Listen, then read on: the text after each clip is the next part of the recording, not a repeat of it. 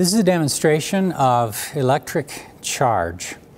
I'm going to be using this Van de Graaff generator, hand cranked, for your viewing pleasure. I will be, first we'll turn out the lights. I'll turn this, basically how you generate charge is turning this wheel. This band spins and rubs off charge, and then you can get sparks here. So let me demonstrate first with the lights out that we're really getting electricity here, and then we'll have some more fun.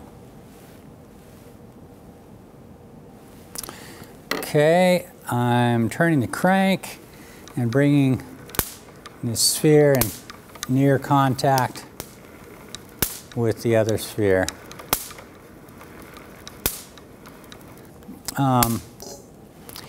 Then we're going to try putting some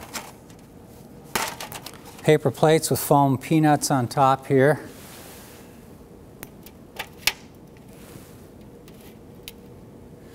And what we hope to be able to see is that the electric charge will charge these peanuts, then all being charged with the same charge, they'll repel each other. So like charges repel, and they'll head out for Timbuktu.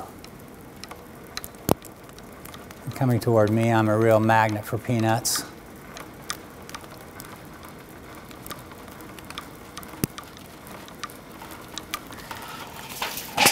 And then we have which gives us the idea now that we can stack some paper plates on here and see if we can get enough charge for these paper plate or tin plates to repel each other enough to move off.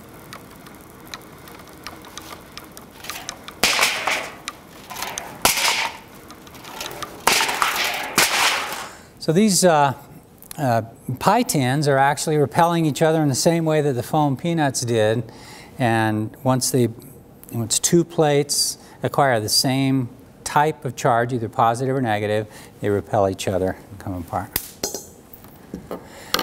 And finally, let's see what this does to your hair. We could have somebody come up here and put their hand on here and watch their hair come on end.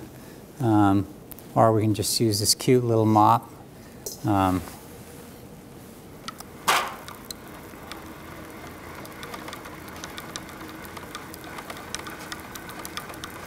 It's a nice hairstyle. So that's a Van de Graaff generator.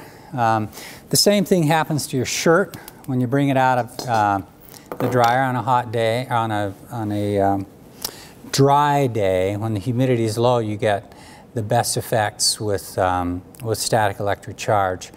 Same thing happens if you rub a balloon in your hair. There's charge transfer, and your hair can then start standing on end. The same thing happened to my brother on the top of White Rock Mountain, where 15 seconds after he stood on the top of the mountain, lightning struck. So just before I was right behind him on the mountain. It's 11,500 foot mountain, 10,500 feet, I think, in the Wind River Range. And he got to the top before I did. There's a little kind of peak at the top, and touched the top, and I looked up there and I said, we were both teenagers, and it was the 70s, and hair grew a little longer in those days. And I said, David, your hair is standing on end. And he didn't realize that, and so we beat it off the top of the mountain. I didn't get to the top because I didn't want to get electrocuted.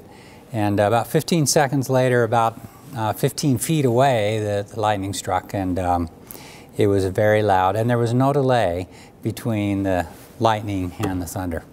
Thank you.